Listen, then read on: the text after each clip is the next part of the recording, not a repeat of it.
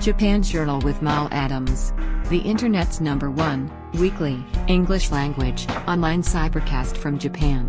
This episode features our regular series, Rap About It. And now your host, Mal Adams. Good day, everyone, and welcome to another edition of Japan Journal. I'm your host, Mal Adams, here on the internet's #1 weekly English language online cybercast, Japan Journal, with yours truly, Mal Adams, coming to you from the Media Arts Lab in beautiful downtown Kakegao City, in the center of the Japanese archipelago on the western end of Shizuoka Prefecture, the heartland of Japan. And you are watching the Rap About It series of episodes. And this particular season features artists and musicians and celebrities and people of color who have spent many years in Japan. And who else but my godfather is with me today. Stop. Brother Marty Bracey, man. Holla at me. There, you got it. No, man. Yes, sir, man. All respect to you. Yes, Oh, yes. man, come on. This is all Always. about you, man. This is a chance, part and parcel of whatever whatever about getting old and growing old. We're gonna smell our flowers while we're playing, man. I like when you say that. I'm looking at a whole list of flowers here to share with our viewers about you, my brother. Okay. Marty was here when I got here, and I've been here a mighty long time. And we're going to go through all of that right now. But, Marty, if I may, let me just share with our viewers some of the highlights of your career. It's so illustrious, man, and with all due respect, my brother, it's a pleasure for me to be able to put you on like this, man. Thanks. And I want you to consider this a recurring visit to come and contribute, man, and co-host. And let's read you. We're gonna get Warnell next, and we're gonna get all the brothers, because these are stories that people ought to know. They wouldn't, we are expats living in Japan, man, raising families and raising kids. We're just talking in the pre-show about our children, our grandchildren, man. That's it, man. So much respect to you. Just to share my feeling when I first came to Japan and found out about you and some of the others who have preceded me here, it was amazing because I think the Japanese know more about you than we do. Because you were a brother that had a presence on Japanese TV with Japanese activities, bands, and Japanese celebrity players. You were that brother that was popping up all throughout on everybody's band, on everybody's TV show. Let me just run down the list of your artists and your most memorable events and correct my pronunciation on some of these names. But here's a sketch of Brother Marty Bracey's music career: Nakahara Rie, Izumi Kibayashi and Flying Minivan, the first recording for a movie soundtrack. Tomita Isao, first computer graphics show at Nippon Budokan in Tokyo. Ohashi Junko, I know that name, winning the first Korean music festival, right? Right. Then the big one for me was the Monta Brothers. Monta and Brothers, the first African American to perform the Kohaku year-end show on NHK, right? Is that the red and white thing? Yeah. That's it. This is what an honor. That's like playing at Carnegie Hall on New Year's Eve, man. You're right. Excuse me. Pretty comparable to that, right? That's large. I've been, Warner calls me the pioneer of, the black pioneer of Japan, brother-wise, and I've never looked at my career that way. Yeah. But the timing was right, I guess, and then my goals of deciding to stay here and do what I can, be me. You're not influenced by what's going on, so musically by the market, or the peers around you. You're mostly looking at your passion to be you, and do what you want to do. Interesting you put it in that perspective, because you were not influenced, from my understanding, my perspective, about the trends or what right had to be in the eyes of somebody back in the West that would determine your success or failure.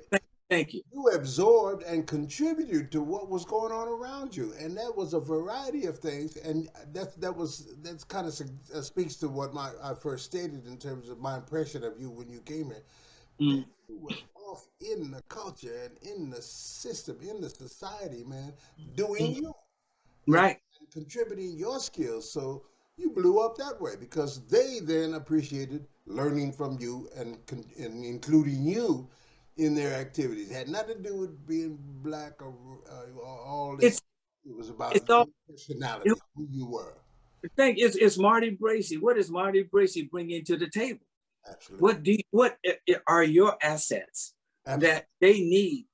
You know, and then I always had this thing, I'm not working for you, I'm working with you. Oh, absolutely. I say the same thing. Absolutely. Absolutely. And so that's another side about the business aspects. Yeah. Right. If I may just get in your business, I don't think you ever worried about paying the rent, have you? Not with the Omega Tribe and with the Masaki, not rolling with those cats, man. Well, Omega Tribe was like that. That was the first time, you know, I made, you know, 6 figures. No, that's right. Listen, now tell me about Carlos, Toshiki, and the Omega Tribe. Describe who the Omega Tribe is for our viewers who may not know. One of the most famous Japanese bands in modern history, if I could share that, right? About 35 years ago, well, over 30, yeah, about 35 years ago, there's a group called Omega Tribe in Japan. And the lead vocal at that time in that group wanted to go solo. So as he went solo, the rest of the members decided to say, we're looking for a new lead vocalist for the Omega Tribe, which became, well, they auditioned Carlos Toshiki. And he's 3rd generation Brazilian. Yeah. And he auditioned for the group, and I guess, you know, he became the lead vocalist. And at that time, they were looking for new support members. And I got the call. Me and, Warnell Jones, who was actually doing a lot of vocal recordings for that group. Shout out to Warnell coming up on this piece. Warnell and I have been talking about doing this before I actually started doing it. That's our brother on bass. Yeah, I mean, you know, he was introduced to Japan through Rufus coming to Japan, playing the Mugen, which was a popular disco at that time. And he decided to stay like I did, you know, and see what we could do in the music industry over here. Let's go back to the beginning. When did you come? First of all, Omega Tribe, what year was that? That was 1986. Okay. And then yeah. Now, before that, though, you'd been here a few years, I think, prior to that, had you not? Yeah. Yeah. How did you end up coming to Japan, and what led to you staying here? Okay. The Air Force brought me to Japan. Okay. And you were born and raised in Chicago. Chicago, right? Okay. And well, I dropped out of college my first year because I was, you know, stuck between a rock and a hard place. Can I do music? Or, you know, I was on a tour that flopped, you know, as far as I'm concerned, flopped with me. And I was supposed to go back to school. I'm late and all this kind of stuff. So my parents saying no more money, this and that, you know, it's like, it was a whole lot of pressure on me, I thought. And the only way to get out of Dodge, join the Air Force. Yeah. And they brought me to Japan. I played drums when I was in Chicago. So on the weekends when I had time off from my regular Air Force gig, I was downtown playing. Or we had a band that was, half of the cats were in the Army band. Mm-hmm. And I was as another couple of people in the Air Force. So we would get together on the weekends and play the military clubs. And at that time, that's when the disco boom happened in Japan. Right. Late 70s, around 78, around that time. And wherever you went, if you were Black and you played music, you had a gig. And on the weekends, you were making more money than I was making more money than I was in the Air Force. So I said to myself, let me stay over. That was the beginning of the bubble economy. Everybody was rich in Japan in the late 80s. Yeah. Yeah, man. And that was one of the big things that helped me decide that I wanted to stay. The other thing was a lot of musicians in the States were leaving the States and going to Europe. They even, grew up around the corner from Muddy Waters. So it's like, Europe invited, the Beatles and the rock groups over there invited him. And, he was taken like, God, because they were in, people loved what we do, loved the music that we create. So I said, nobody's doing it from Asia. And if I could be the first brother to be imported back to the States as a musician, a professional musician, that would be something. Absolutely. And that was one of the dreams or goals that I had in me staying here in Japan. Nice. Good strategy, because it was very conducive to the times too. The opportunity was just everywhere. Yeah, I mean, they were opening up big venues, brought over James Brown. I saw the Brothers Johnson, man, music, it was alive. It was like, Tokyo was almost like Vegas. You could walk down the street and everybody thought you were Michael Jackson. Hey, or if not, who are you? Right. You somebody. You must be somebody. Right. To be over here. Yes. My career coming over, I had the visibility on the media and CNN, man. And at that time, we were just blessed to be here in the. Right. But at the same time, you had to turn away from the exploitation that we were getting about being Black. Okay, you had the transit groups or transit acts or transit, and they would come in, say 3 months at a time or whatever, but nobody was staying. Right. And the people who like me who decided to stay, it was a different thing. It were different hurdles that you had to jump over. For one thing, the language barrier. How crucial is that to your career and your success? Because you speak the language. Right. For a long time, early on. So you can interact with your Japanese counterparts a lot easier. Thank you. And much more successfully. That's key. Communication is always the key, right?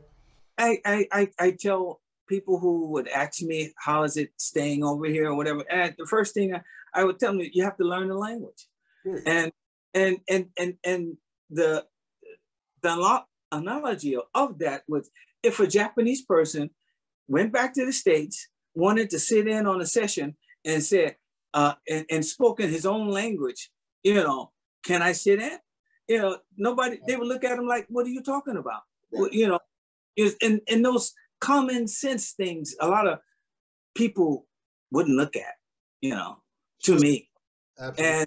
And that was part of my success of being over here, of learning how to communicate and not needing that in between, or that girlfriend who didn't understand business was, or somebody taking off the top what I needed to have, to pay my rent. Yeah. Well, you touched on an issue right there. Let's go into it. A lot of the cats, the transitional bands that you described, a lot of Black music coming and going, but Not many considered staying here because of the lack of language ability.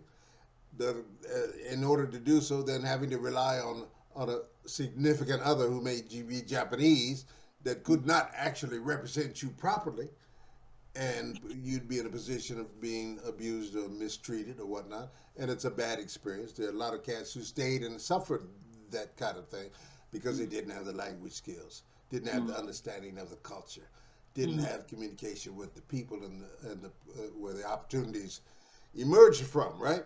Couldn't Right. So language is key. Appreciate you sharing that, man, because I know that to be true in my own case. So that's my godfather, brother, because No, baby. you was speaking Japanese when I got here. I'm like, damn. I had being interviewed and what? right.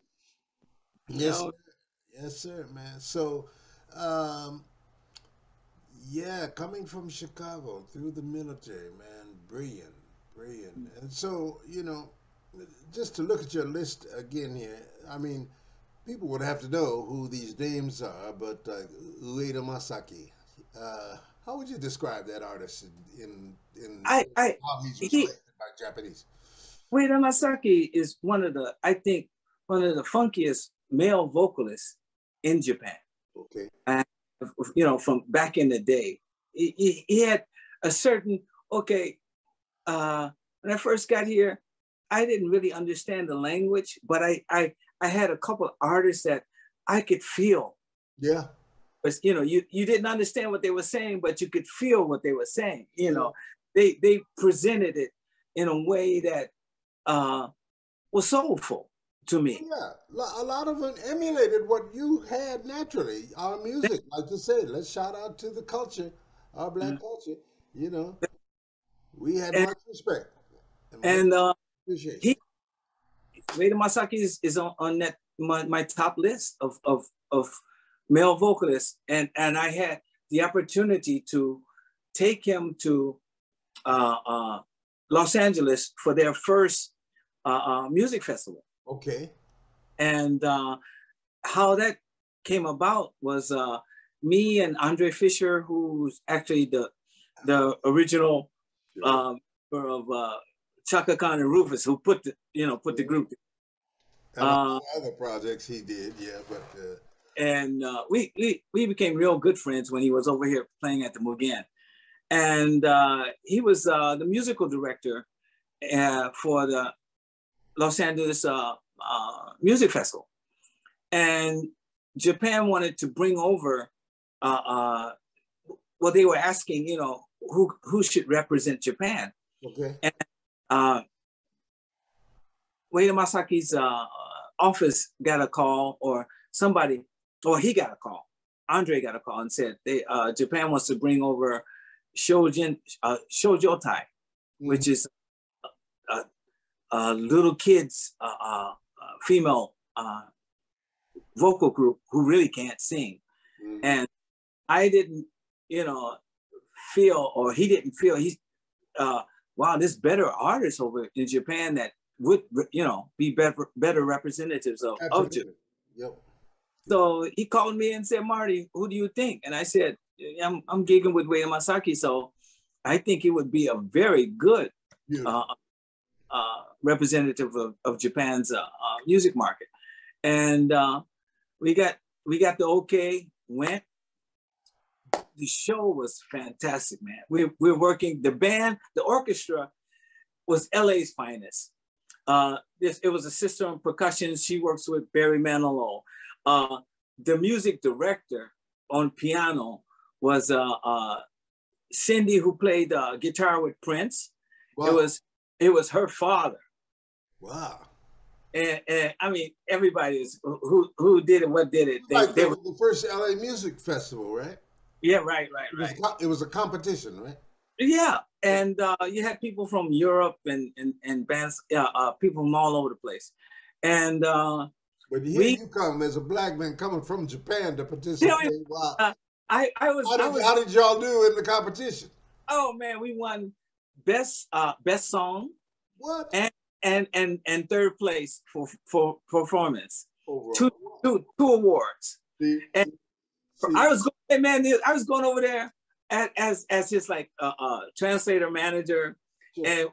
And when they found out I was a drummer and that I could play, Cindy's father said, "Bring your ass on up here and get up here and play the drum."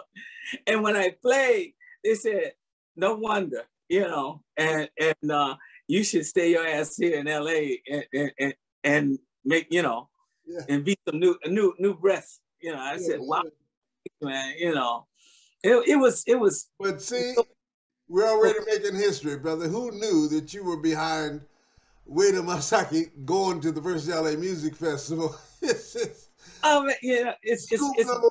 You just gave me my first scoop of the hour. yeah, I've been in a lot of situations like that. Izumi Kobayashi, they were invited to Disneyland in Orange County, Disneyland, for the Japanese month or Japanese week. Mm. And I'm a member of the band. So the Flying Mimi Band, right? yeah, Izumi Kobayashi, yeah. Mm. And we're coming out of this stage that comes up out of the ground. Wow.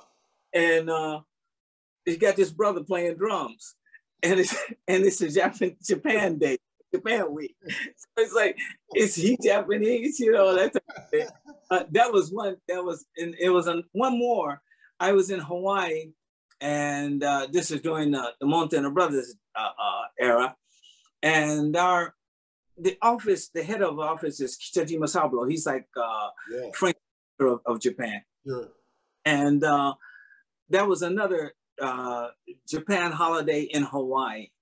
And we're in this convertible, top down, in a parade, man. And you know, everybody's like, wow, wow, wow. I'm in this convertible with the band. They said, this cat from on the side of the street said, "He don't look Japanese," but he's all up in this car, like wow, you know. Part of the package, absolutely. Right. Yeah. Yeah. A word about Monta Brothers, man. Wow, how big did that get at that time? Oh, okay. I mean, you got a lot of TV coverage. You got live concert exposure to millions of Japanese, man, who, you know. Think about that for me. Okay, Monta Brothers debuted in 1980.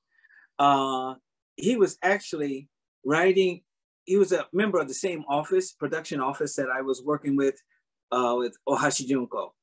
We met each other when I was in the Air Force, long time ago. He would come down and sit in or, you know, sing James Brown screaming and all of that. Whoa. So we've met, you know, years past, and he's walking down the hallway of the production office.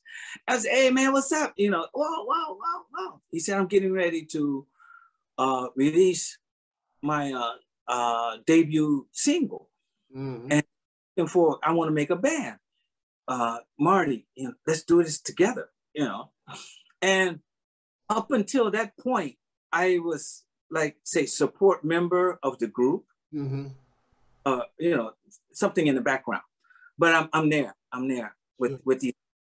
But Monta Brothers, I am now the upfront. I'm the band. I'm in, you know, the member. I'm up front with everybody. Oh, a historical member, a legendary member, known for that. And our debut single sold 2 million records. And nobody knew it was going to do like that, but we were lucky. And from then on, man, it was like radio shows. It was radio show in the morning, television show in the afternoon. We were either rehearsing or performing at night. And it was like the first four years. I think we worked together as a band for like 4.5 years. Sure. But the first 2 years was like, whoa, like 24/7. And let me just give our viewers a little idea of how this manifests itself in Japan. As a black man coming into Japan, learning the culture, learning the people, making friends, and they related to me as a new American, African American friend, and one of the first things out there, do you know Marty? I'm saying, who this Marty? Representing us, man. You know, Yeah. you were the face, you were the voice, and the first appearance of the culture for a lot of Japanese people, man. Thank you. So hats off to you for that. Represented well. Real black ambassador to Japan. I still feel that I'm in that position. Oh, you have to. Especially when geographically, when you look at Japan, you have the number one city is Tokyo, number two is Osaka, Sure. and then you know the list of Nagoya, Fukuoka, Yokohama, Yokohama. but your major cities, there's you have choices of everything, you know, entertainment or whatever, you know. But when you leave those major hubs or cities, television is the only thing they call, you know, for entertainment. Sure. So if you're on television, you know, and at that time, man, you know, I could go. It was you. I would go to some, you know, place in the mountains or whatever, you know, and they say like, "Whoa," you know. Yeah, exactly. That's him. Yeah. That's him. I know that's him. Absolutely, sure. So I had to. I know another feeling a little bit, you know, because I'd appear on news clips that I do for CNN that would back on in Japan, and but I wasn't that walk down the street shouting my name out like that. Right. No, man. It was a partner down here, down in Osaka, said, "Man, I'm signing your name on autographing because they think I look like you know, that type of thing, you know." Now, as a result of thing, one of the beautiful things about your career here beyond music was because of your presence in the culture, representing America in general and Black Americans in particular. Yes, you would even be called upon to do lectures and teach the culture. Talk about how you contributed to understanding Africa, America, and our culture, and talking about issues of race discrimination and all of that in the schools and in community events. How did that evolve for you? Just because of your exposure? Japan has educated me more. Well, I had Black history when I was in high school and stuff like that, but you start to try to your identity over here. Sure. It's not just saying I'm a Black man, because you walk down Tokyo and you have a Black Brazilian, you know, or a Black man from Europe, you know, Kenya, Africa, whatever.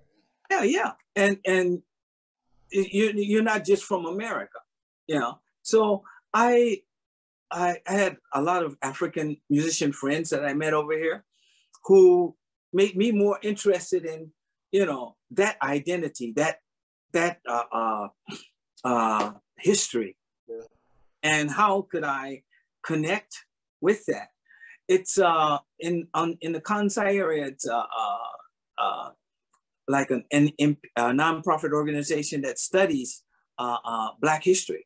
Mm-hmm. And I went to one of the meetings, man, and it kind of like, or one of the seminars that they had, and it kind of like blew my mind. Mm-hmm.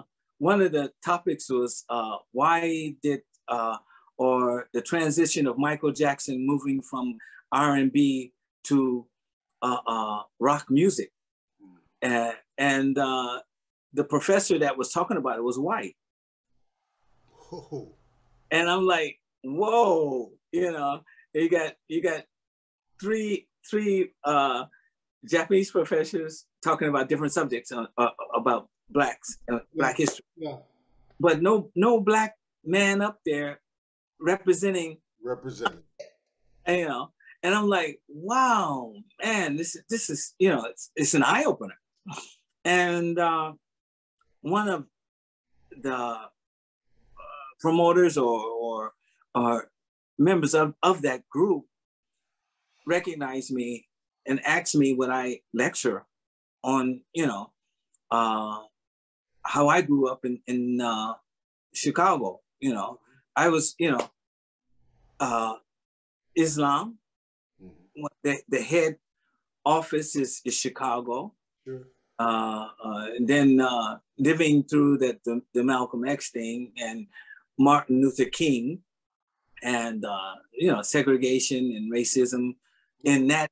Talk about your life, your upbringing in urban America, right? Right.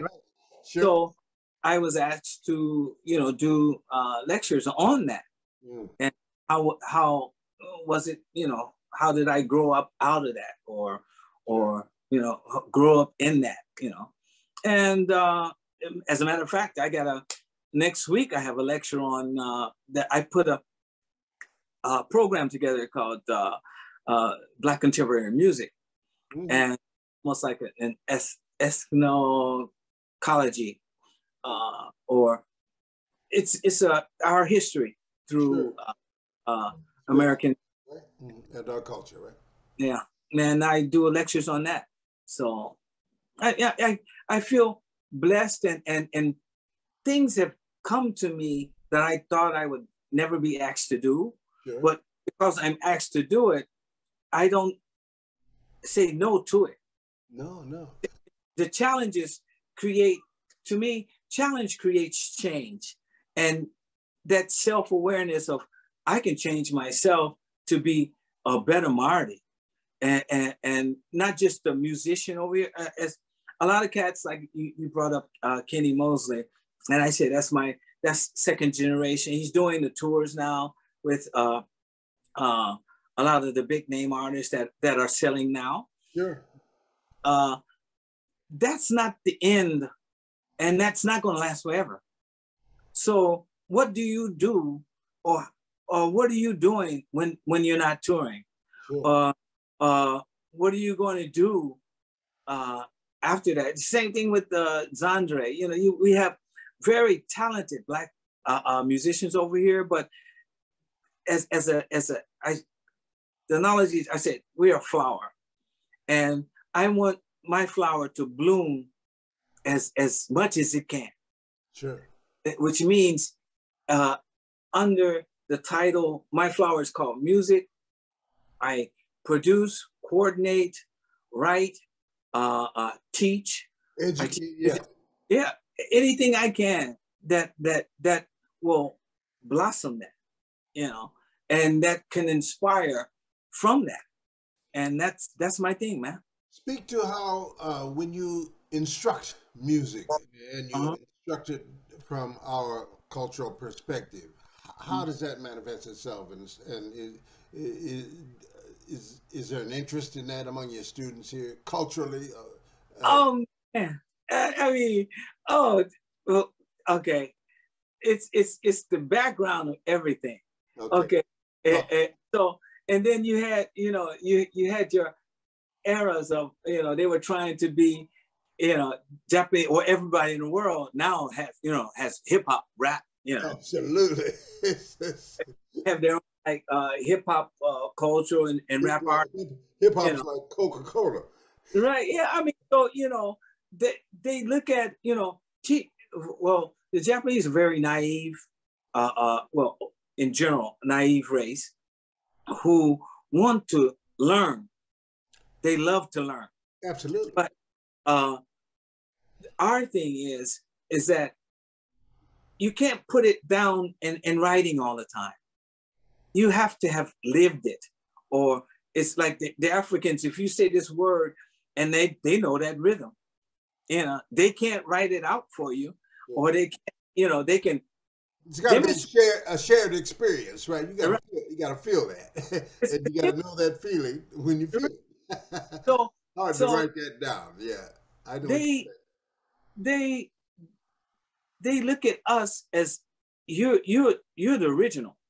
So if I learn it from you, then this is it. Legitimate, absolutely. Right.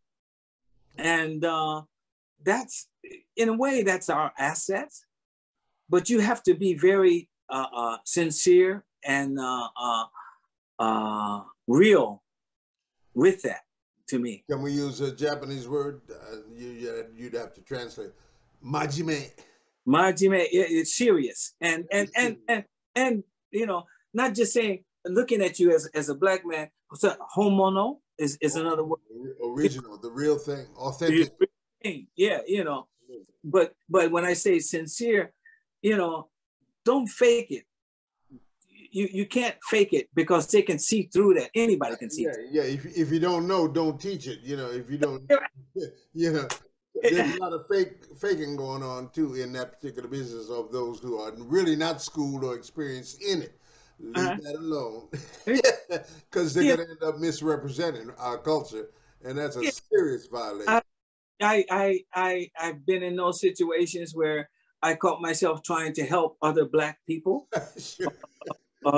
other you know, Absolutely.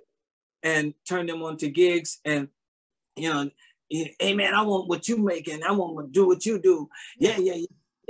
And then when I, you know, out of the kindness of my heart, give that to them, they mess it up. Yeah. By not being professional at what they do, for one, and demanding, you know, this and that, and can't produce. Yeah. So, you know, and now I'm, you know, I get a call from the Japanese counterpart, Marty, man, why you turn us on to them peoples? and I say, I'm sorry, you know, I didn't know that, you know, about that person, but you know, it won't happen again, you know. And it's, you know, I've learned to kind of like, you know, if I'm going to do it, be, you know, study, you know, I don't want that coming back to me. Sure, but what you're also speaking to is those of us who've been here, acquired the language, and have relationships in Japan. Mm-hmm. It's on us to choose and select the people who have the ability to mix and blend properly. What you're pointing to is cats that come over and haven't done their own homework in terms of being open to receive what the Japanese counterpart has to offer and accept it and contribute accordingly, right? Yeah, man. I go a little bit deeper. You know, we were all introduced to this for a reason. Absolutely. You know, and some of us don't realize that reason. Okay. And we're here, like I used to call it, like, this is, for me, it's a woodshed place. You know, for me to, you know, hone what I do, get better at it, understand it better, so I can, you know, do it globally without on any terms, man. You know, I'm not inhibited by, I can't do this, I can't, you know, and I don't say that, you know, anymore. Right. Not for a long time, huh? Yeah, or I don't use things as an excuse of why I can't do this anymore. You know, I've taken the time to, like, you know, put in, you know, to myself, to be a me, you know. But being in Japan has given you that opportunity to do so, right? So when cats come here and say, I want to live here, I want to do this, you know, I look at, say, hey man, look at it as, you know, you've given a choice, you've been given this a gift or a choice to do something that you haven't done before. Sure. And look at it like that, and go at it like that, and be open. Right. You know, and you know, you'll reap what you get, you know. Reap what you sow. Absolutely. Talk to me about Be Edge. Is that your current band configuration right now? That's what's going on present day right now, huh? Basically, Be Edge is a band of we've all worked with different Japanese counterparts in the past, and I'm living in the Kansai area now, which is, you know, Osaka, Kyoto, and western part of Japan, right? Yeah. And when I go back to Tokyo, we would get together every once in a while, and, you know, I have a, you know, jam session, you know, at some live house or something like that. Warren L. Jones approached me one day, said, Marty, man, if we don't make any CDs, it's not worth the time that we put in, you know, just to do these jam sessions. And I said, okay, yeah, man, let's do that. Yep. So that was the start. And we've released 4 CDs. We did a cover on Billie Jean and on one of the CDs, and that hit number 4 on London's international smooth jazz radio. Wow, interesting. Yeah. So we felt that we got it's a good band, and we like. As far as African Americans, it's you and Warren L. Jones, right? Yes. Japanese cats. Who's on? And the other cats are Japanese. These keyboards, Honey. Yeah, Honey, and then we have Goto. Talk about it. Let's talk about it.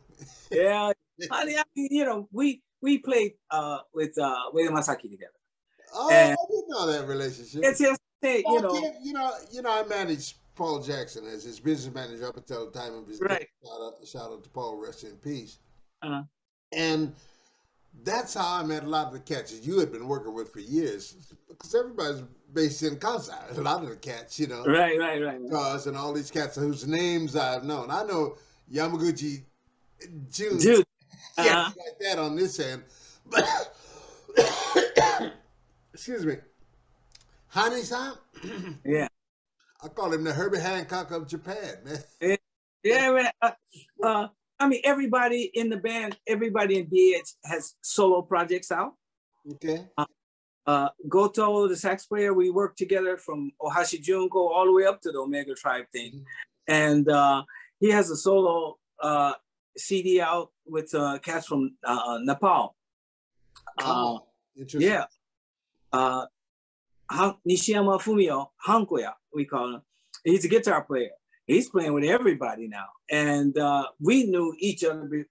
He was Derek Jackson, the bass player who used to with El Giro.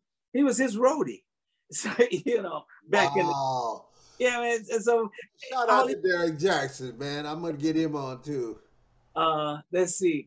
A genius of music. But what we're describing here, and it may be hard for our listeners to understand, because of who you are and the music and the stuff that you do, there are Japanese cats that will vibe off you and want to work with you. So you built a family of Japanese artistry, relationships over the years, and cats that I just know peripheral, but not knowing because I know y'all. But speak to the level of that Japanese artistry, man. Is it comparable to things we might see in the States? Some of these cats. Okay, the Japanese musicians are very, very technical. Okay. They come from a technical background, studying from classical on up to jazz or whatever their interest is. Okay. What they lack is the emotional breakdown of the groove. Sure. Okay. Of what they song. What do you the message? What message are you purveying? What do you want to say in that music? And we've come from that background. We're telling a story. Right. From gospel to blues to jazz, it's always about the message. Yeah. So they are that transition or the collaboration of that is what I have with BH now. Wow, are the groove or the soul or the foundation of relaying the message. Great. Here's a transition for you. Let's talk about of your solo projects, your latest projects. We got to talk about Yasuke. Okay. A legendary figure who's getting serious hype these days, specifically. Right. As we talked in the pre-show, that you were aware of him 40 years ago. I covered and did a piece on him for CBS and CNN. The first black samurai. Right. Nobunaga, the shogun, Nobunaga, the warlord that unified Japan. Who was this African who came here with a Portuguese Jesuit in Nagasaki? And tell us a little bit about him and how now you have built a project around this story. Well, when I first heard about Yasuke, the the sense of like we're all over the world. Black people are all over the world, you know, and you have very okay. I don't want to sound racist or prejudiced. But you have some people who don't want you to be here, you know, or that white counterpart who does, you know, feels inferior to you being where you're at. Yeah, yeah. And Yasuke and you know, putting it all together, we've proven to our counterparts here that we're here to be, you know, to help, to be involved, and to say, 役に立つ, be a part. 役に立ちました。Yeah. Right, right. You know. To benefit from, if there's something we can give, we appreciate what we can receive in exchange. That otagai-sama. No. Right, right, right. Yeah, right.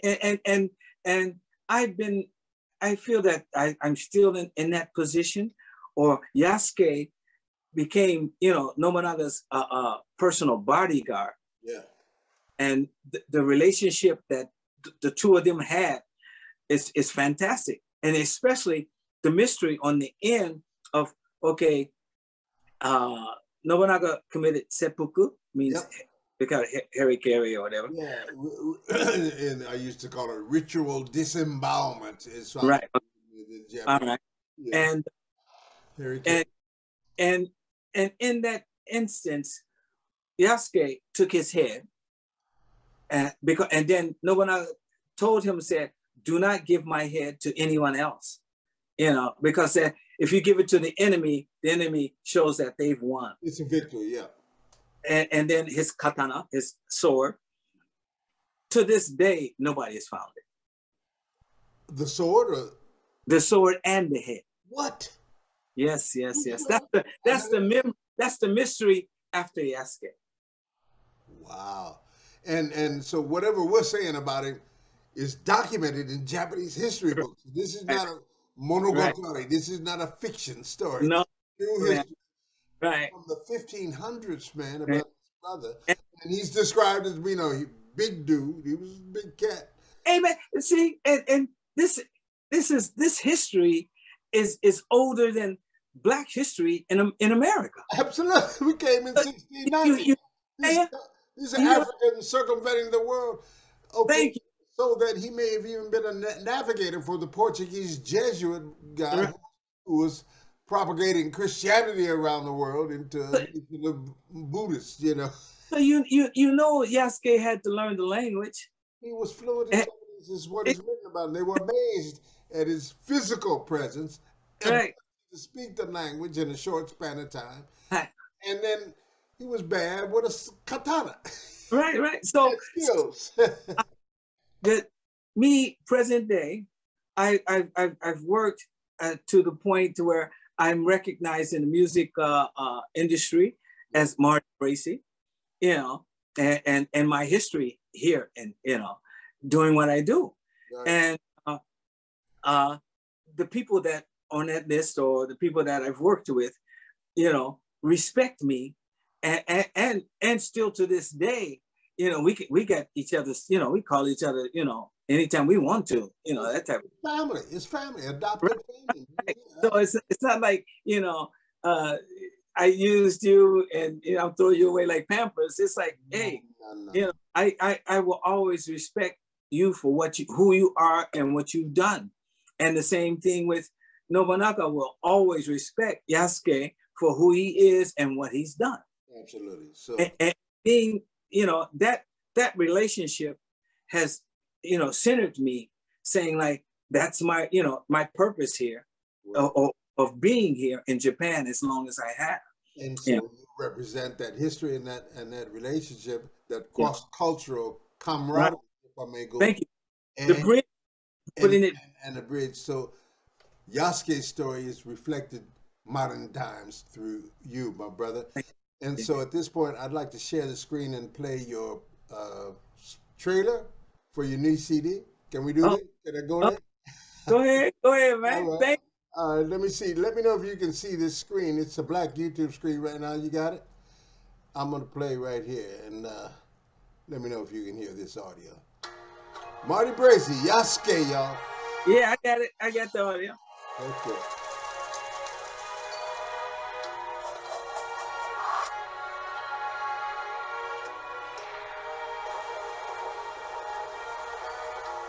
Who does this? Nobody's got this, man. Yeah, my brother.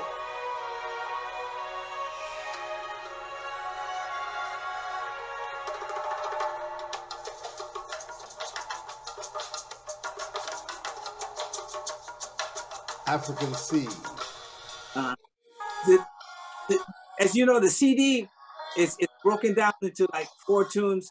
I have 6 tunes on the CD, but the first 4 are basically. Are these song titles? Yeah. Okay, cool. Reincarnation, that's you. My man with the katana. This is what you're listening to now. It's a bonus track. Blues came from Africa. Oh wow.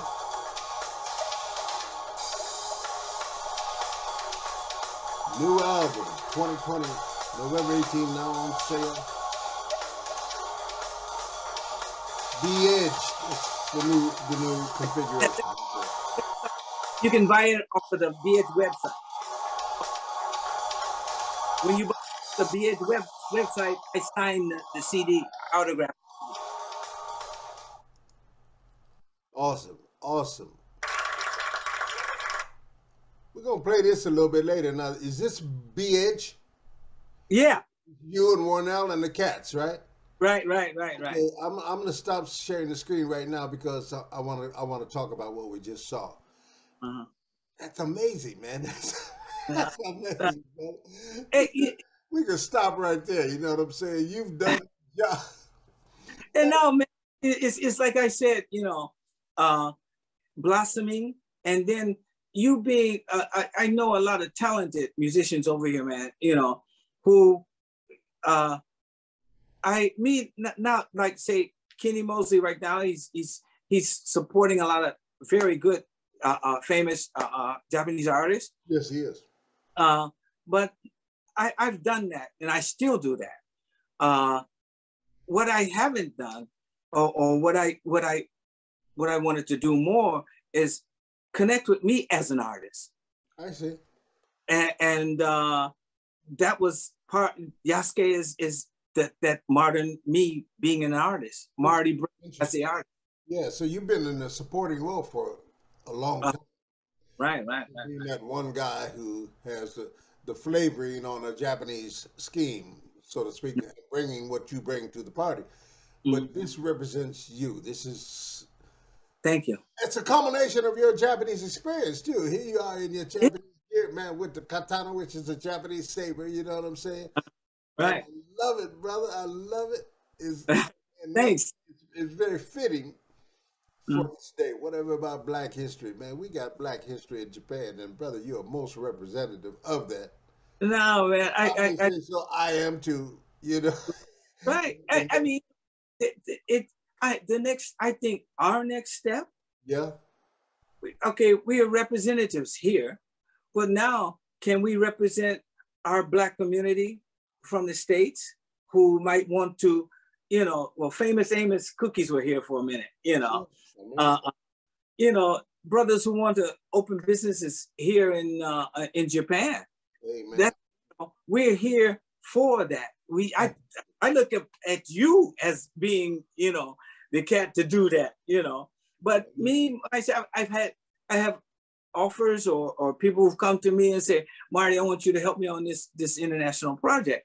I want to sell this in the States, or let's do this in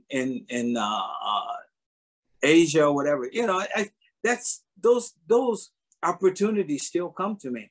Well, man, how important. I share that sentiment with you, my brother, and that's part and parcel of why I'm having you on the show, and I want you to be a regular contributor, because that's the mission of this series called Rap About It with Mal Adams. We need to tell our stories, man, because, you know, we'd be remiss if we just let them go and be passed on. the timing is so important right now, given what's going on in America. Right. Given what's continues not to be changed. It's a repeating thing. You know, guys say you do the same thing and you think you're going to give different result is a sign of insanity, right? Well, it's a crazy situation that we find ourselves in from generation to generation. So let's talk about an expatriate option. I often say, people ask me, man, I tell them, man, look, my African ancestors came to America on a boat by force. I flew a 747 to Japan by choice. You got to live. I like how you said too. Boom, it starts there for me. Okay, so I had an opportunity. I took advantage of an opportunity to come over here as a CBS correspondent and then headed the CNN mission in Japan, got a 30-minute weekly show telling Japanese news and stories. Well, God, I'd be remiss, as with you, a guy who's acquired the experience you had and have shared and given of yourself so much to that cross-cultural dynamic, right?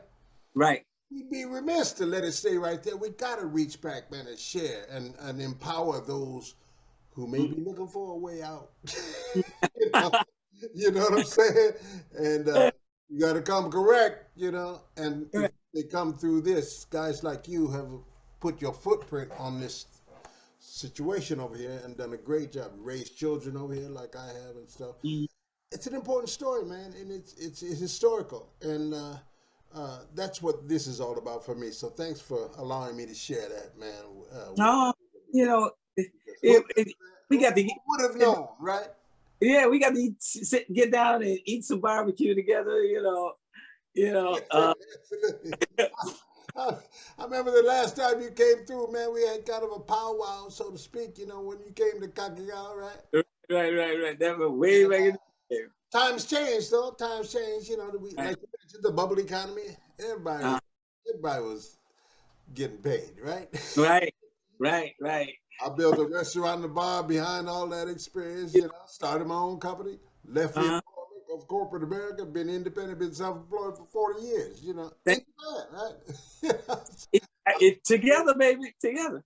Absolutely right. So your musicianship has put you in business. You know.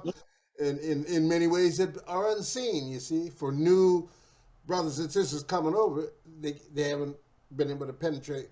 So we owe it to them to help them a lot and build a nation within a nation, if I may say, use that. It's getting there, man. With you have the tennis pro Osaka. Oh yeah, Naomi, yeah, man. Naomi, homeboy that's with NBA now. Hashizumi, right? Yeah, man. And you got a younger brother coming up. Shout out to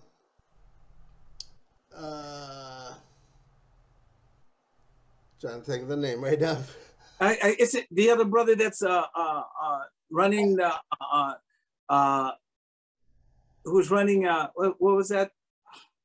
Not the 440, but oh, I didn't know it was a track star, but there was a basketball young basketball star, it's a track star, and it's a tennis star. And they're all half black, half Japanese. Yeah, sure. And it says half black Miss Universe. Miss Universe out there in Nagasaki, wasn't she? Yeah.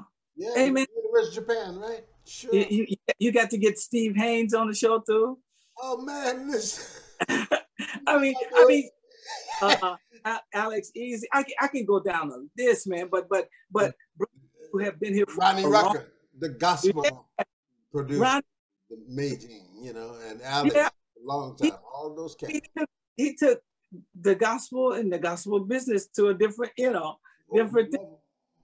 But I'm saying, we are here, and then our generations who, like say, our kids who are now grown or growing up.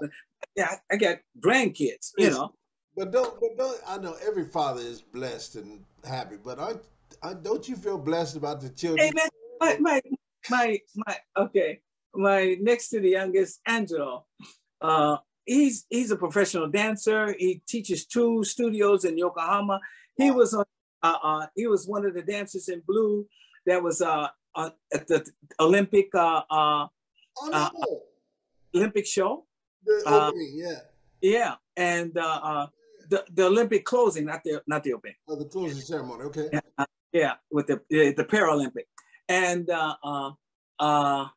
yeah, man. Yeah, my oldest is in the Air Force, getting ready to retire. My daughter, she's there with my three grandkids in LA. They're doing, they have their own business. I got my two daughters in Orange County, both with Japanese mother and married Japanese guys. Yeah, my Hoshino, you know. My daughter did too. But they're representing their culture. Right. And the understanding of who they are from their paternal side. Right. You know, but there's the Japanese side to the point where we being over here for 4 decades, I got Japanese mother-in-laws. Right. You know, I feel blessed that I'm accepted in the family. Yeah. You know, that Marty, my mother-in-law loves me. Oh, yeah. It's like my wife complains about it. Oh, she loves me more than she loves me. I said, well, right. It's supposed to be like that, ain't it? and my mother, bless her heart, she's 88, but she's proud of me. Yeah. For who I am and what I'm doing. Of course. And that's I'm happy. Yeah. And that's all you want to be is happy, and without stepping more than happy. I shall I say? Yeah, man. Totemo. Totemo shiawase. Totemo shiawase.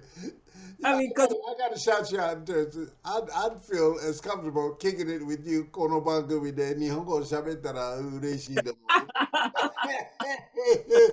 That's a whole other vibe, right? Right. Because I'm trying. What did I just say? Sometimes I would feel more comfortable kicking it with you in Japanese because we can express certain things that we've learned to inherit, deja. Right. So, I'm translating stuff as I talk to you. Of course, exactly. Just say it's something. No, don't show me that. No, show me that. Nihonji mo kiiteru kara kono bangumi da kara. Oh, okay. Keep me from having to put the Jimaku down there, you know. But what a beautiful thing. Sticky down there, so you can tell more. It's a but what's built into that ain't nothing but love, man, and happiness and camaraderie, and it empowers us to give more of ourselves. And when you give, you receive, don't you? Thank you. Come on, man. Yeah, just hats off to you. I'm not gonna blow. Mel, I've always respected you for who you are and what you do. Yeah. I lost your camera. There you go. Okay. Okay. I got it. No, yeah, I got it. That's a mutual feeling, brother. But I mean, it's important. We're not just stroking each other. This is something real that we'd be remiss if we didn't share it and didn't express it somehow to our viewers who haven't got a clue. Right. God bless America or whatever it's supposed to represent. You know what I'm saying? But sometimes we have a hard time living up to that as Americans. But Lord, I've inherited this country, my brother, and I come here, like I said, and there are those who have learned hate from other places, small scale. But in general, this is an island nation of people who have a camaraderie and a mutual understanding and a culture, man, that if you can participate in it or be a participant of, like I say, you're an ambassador for Black folks in Japan and what you've done, what you've accomplished in the relationships that you've established over here, and as I have as well. But I've got to share this story about why I call you my godfather. Be the godfather. Maybe it was a Paul Jackson gig we were on somewhere. I might have been MC or something, or passing through or whatever. And I'm watching you do your thing so well in Japanese, communicating with the audience, because a lot of the cats couldn't speak the language. Right. You use expression, and I'm a self-styled MC because in my bar I have live shows, and 皆さん、国際的な生演奏をお届けします。大きな拍手お願いします。Yeah, yeah, yeah. Come on. You know, when you schooled me on something, and you used an expression, please give a warm round of applause. You said, "Atatakai hakushu onegaishimasu." Good. I said, oh, I'm stealing that. I never told you that. That was like 40 years ago, man. I said, my brother, I was learning from you, man, and watching your vibe, man, and appreciating how you've interacted and how people responded to you. What a blessing, my brother. Man, you got to come to one of the VH shows, man, Tokyo. I'll come MC for you, man. Come on. I mean, it's all I need. I still like try to bring my audience close to, you know, like you're in our living room and you're close to us, you know, not like, you know, because I'm sure. You know, the stadiums or the stage that I'm far away from you. Sure. You now chance for me or us to get closer together. Absolutely. And my MC or the way I go through my show is like that, you know, or my lecture. It's a grand slam home run when you're able to do it, though. See, everybody can do that, man. Yeah.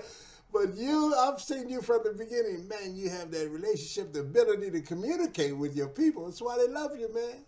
That's why it's like they'll see you and they know you. It's like, but it's one of the most important things to have, you know, to be able to communicate. Absolutely. You know, that's the point, right? Mm-hmm. That's the point. I guess in anything, right? Right. Particularly in this environment, this dynamic, man. Thanks, man. My brother. Hey, man, I'm gonna be here just like you gonna be here. Yeah, I ain't going nowhere, brother.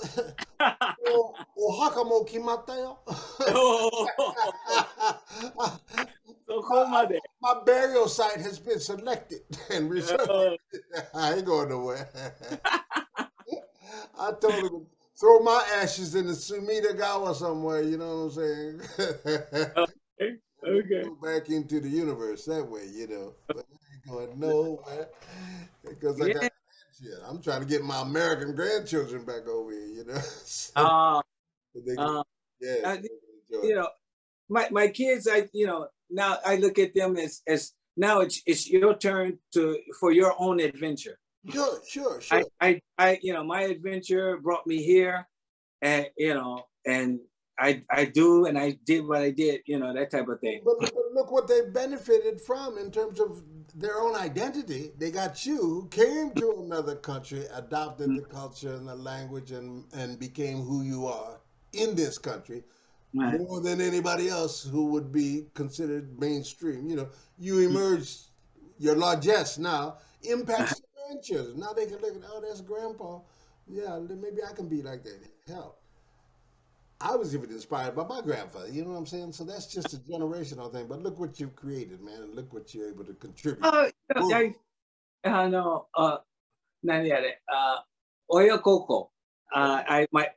My father and my mother came to Japan twice. My father once before he passed away, and he was able to, like, because my father was my musical inspiration. Okay. And he wanted a musician as well. He wanted to be a singer-songwriter. Okay. But when I was born, my mother talked to him, to say, no, that's going to be a hobby, or that's going to be something that the kids are going to do, but you got to get you a job. And coming in, right? Okay.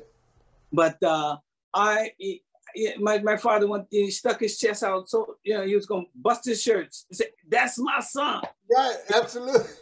I say that about my son right now. He's over 30, That's my wife says, "You, Jama, you don't like it. Don't be putting him on Facebook every time he does."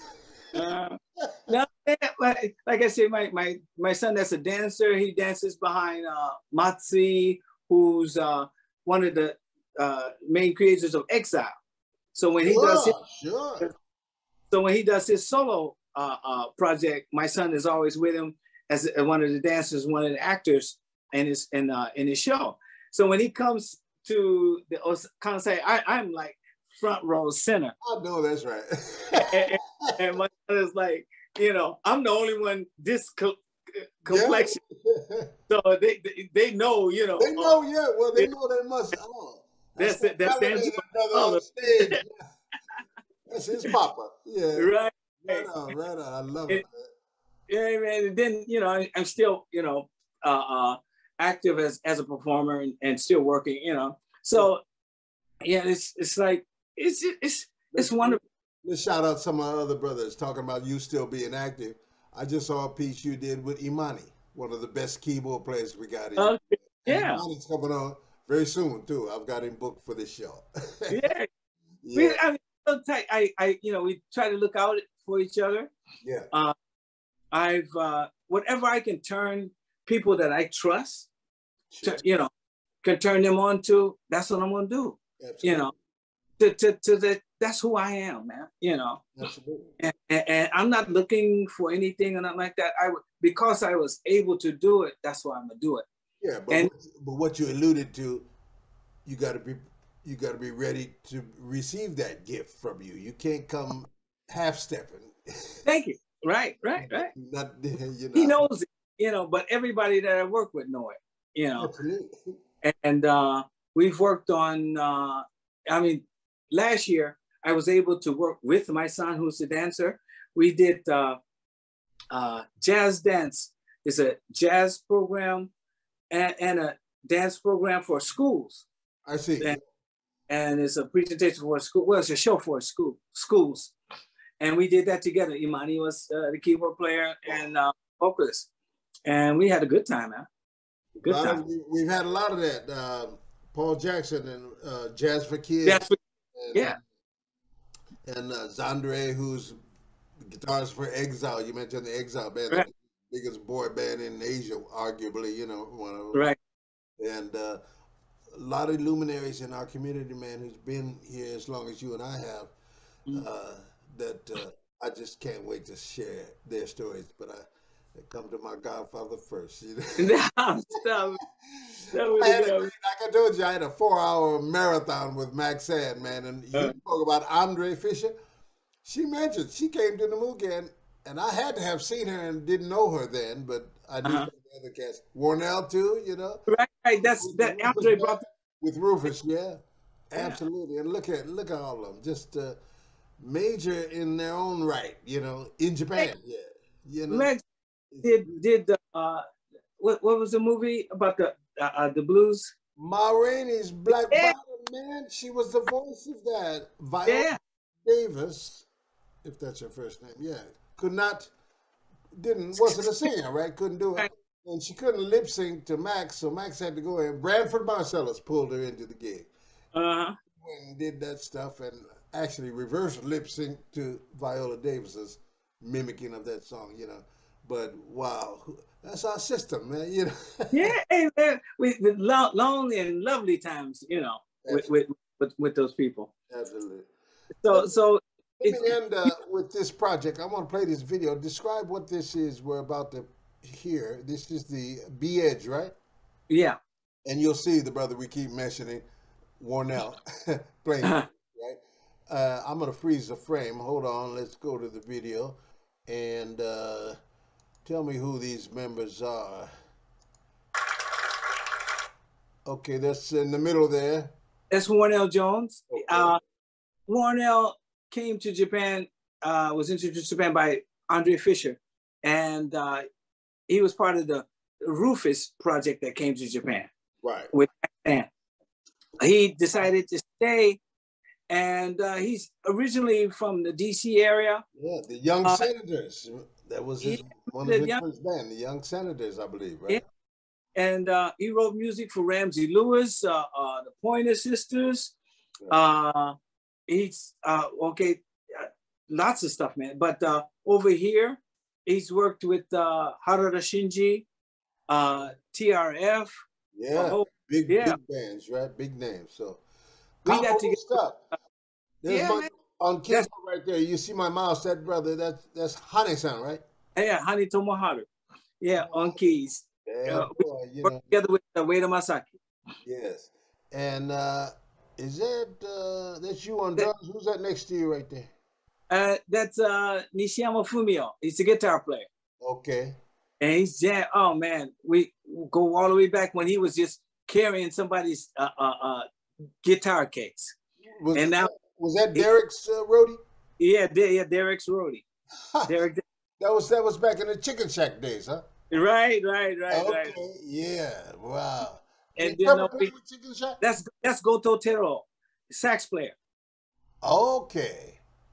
We worked together, man. Wow, he's been more family than family has. We've been for over 40 years, man. Ohashi Junko. We worked together with the Omega Tribe Project, a whole bunch of things. Monomane Koroke, you know. Let's check out this, man. Ladies and gentlemen, this is B Edge, right? Yeah. All right. Baseline.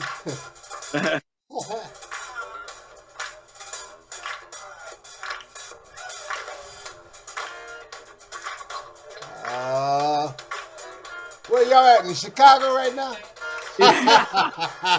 This is down in Kyoto. Kyoto, a place called Rag. Yeah. Right on. But we had a full house party. Marty Bracey on drums right there, y'all. Check him out.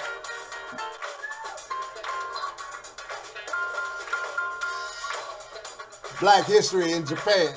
Yeah, that's it, baby.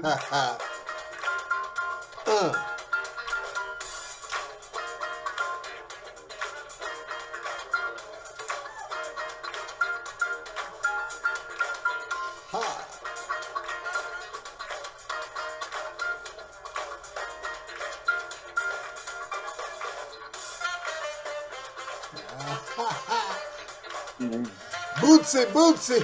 Hey, man. Rubber band. I gotta send you a copy of the CDs, man. Yeah.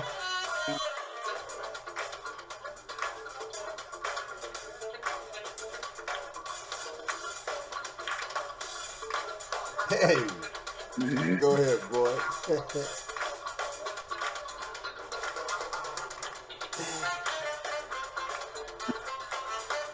Yeah.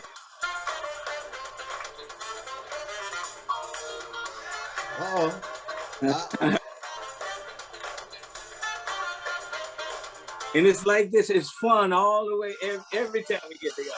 Yeah.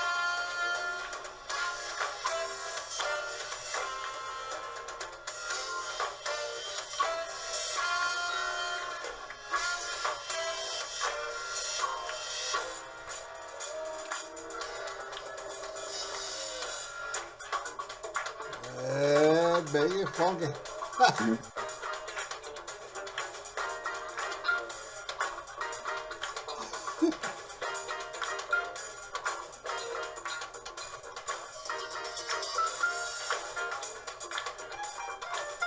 Uh-oh.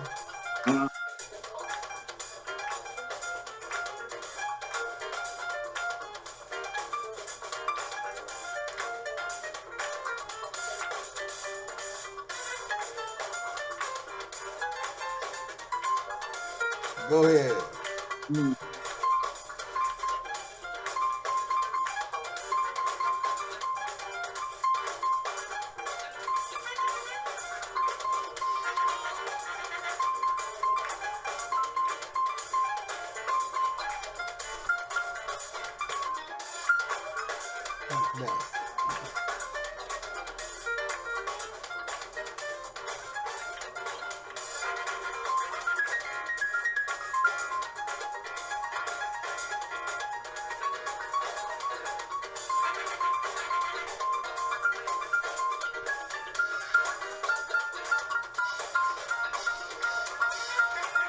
Ha.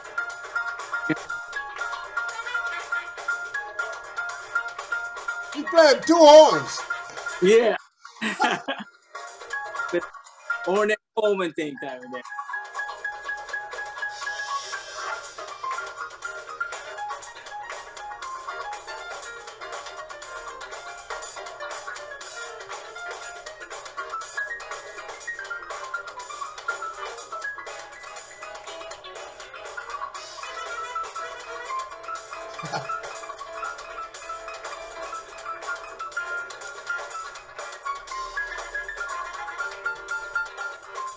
to get carried away. He Yes, gets so sir. to the groove, he forget me there. Look at it.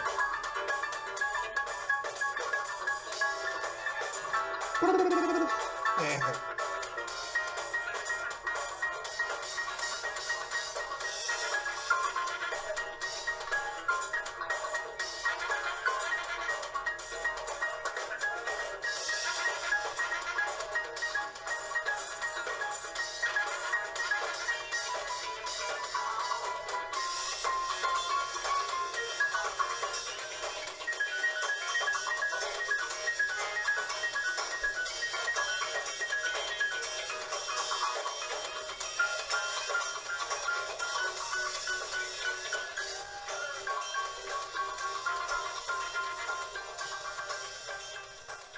Yeah, fade that out and on till the break of dawn is what it is.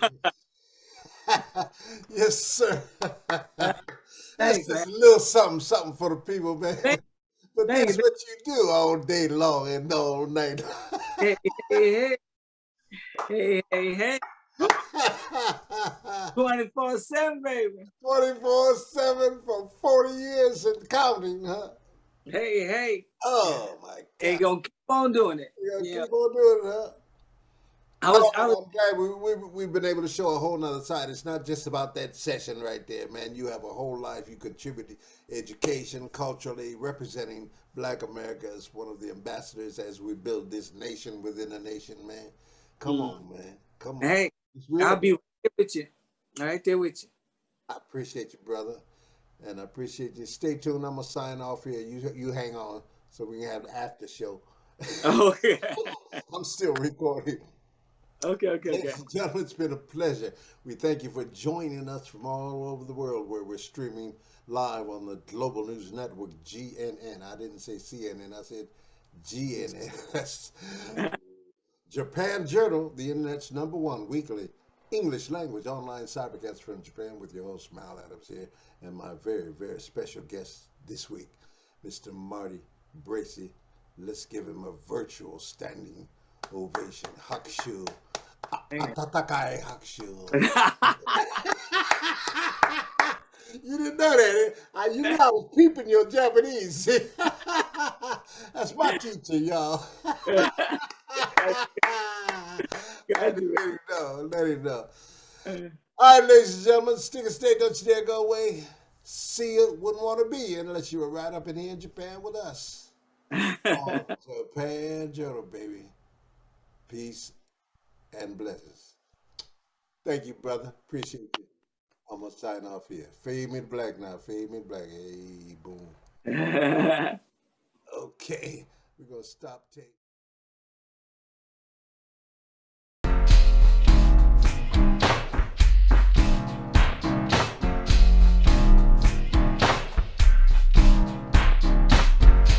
Japan Journal with Mal Adams.